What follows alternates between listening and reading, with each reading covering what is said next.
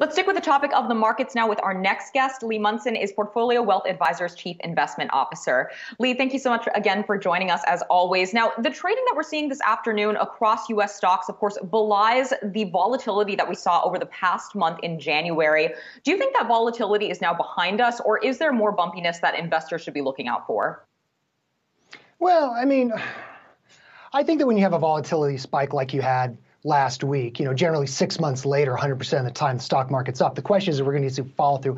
I'm not sure we're going to see follow through. I think that the concern was a lot about Ukraine. I think that's baked in. I think there's a concern about what the Fed was going to do. But I think the Fed is pretty clear on what they're going to do. They're going to slow roll this thing for the rest of the year. And we'll see if we get 5 hikes like they said. So unless there's some big surprise, right? Like the Fed, hikes by 50 basis points, which I think will be a cold day in hell next month. I think you're going to see volatility might spike up. I don't think you're going to see it back at 40 anytime over the next couple weeks or the next couple months. But that being said, do you want to go in and start buying up all these stocks, sort of the Cathie Wood stocks, the young, unprofitable companies? Or do you want to start looking at analogs from 22 years ago and realize we could go lower? And you don't have to have high volatility to get that slow bleed out of liquidity stocks, the sort of the stay-at-home stocks, and the overpriced companies that don't make any money stocks.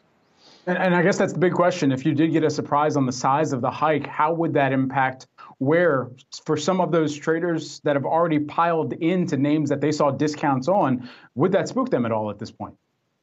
Well, I think it should spook them. I think that if you want to be in, let's just call it the NASDAQ, the things that are not value, the growthy names, we all know what those are. I think you got to trade them this year. For me, I'm not going to go long. I like to hold stuff for a year and a day or even longer. Most of my clients are older. They want to be investors. They don't want to be traders. But even for me as a value-oriented guy having his day in the sun this month, I still think that you're going to have to do a little bit more trading to generate excess returns. So I think that if you were going down deep into that NASDAQ, you're getting nice pops here. And I think that if you want to do that for the rest of the year, in the face of the ludicrous idea that higher rates are going to help those stocks. And if you believe that, good luck. But if you're smart and you're a trader, you'll just trade around these bounces and, make sure you have tight stops and don't fall in love with any of this garbage right now. Well, in one area of the markets that you've been watching outside of stocks has been in precious metals. And you mentioned long gold, silver, and some gold miners. Why precious metals in this environment? Well, last year, I guess I like to lose money and look stupid, but the ultimate reason is that when you look at a hiking cycle, which can last 2 or 3 years, we've had 6, 7 of them since 1970. And in general, on average, once you get that first rate hike, gold and, by virtue of that, the gold miners, remember, gold miners are just a hyped up version of owning gold, and silver is just gold on crack. Is that you tend to see most of the time in those hiking cycles, gold go up, 30, 60%. The problem is you have to be patient. The problem is that a lot of times to really get all those gains, you have to be in the trade 12 to 24 months. Remember back in 08, 09, gold didn't peak till 2012 after the hikes had already sort of come and gone. And so a lot of people think of gold as this thing that pops right during a crisis, and that's true. I like to go in after the crisis when all the gold, the panic buyers of gold kind of float off away, and then you accumulate positions like last year, which can be very painful, and then you sit on it for a year or two and see if this time it works again. I think it will, and I think that it has a little less to do with how the Fed hikes and all of that. I think it has more to do with the hiking cycle in general, and also the resilience of the purchase power of emerging markets where you get a lot of marginal gold purchases.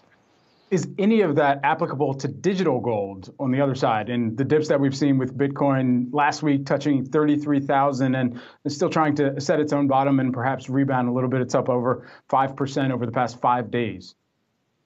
Well, I was concerned last year, mainly because I wasn't making a bunch of money in gold, and you make a lot more in Bitcoin, that somehow, let's just say digital gold, we mean Bitcoin when I say that. I don't mean Ethereum, I don't mean Dogecoin. When I say digital gold, I mean Bitcoin, the granddaddy, the thing that adults and people over 50 in the biz will buy.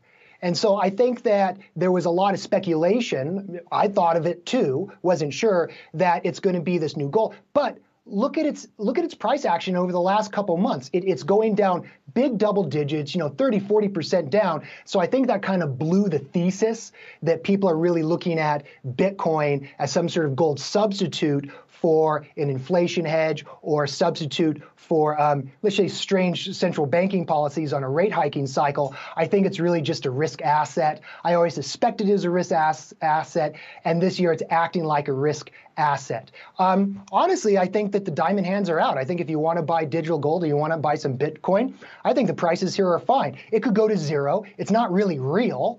I think the New York mayor's crazy and just it's a big PR stunt in your last bit about it.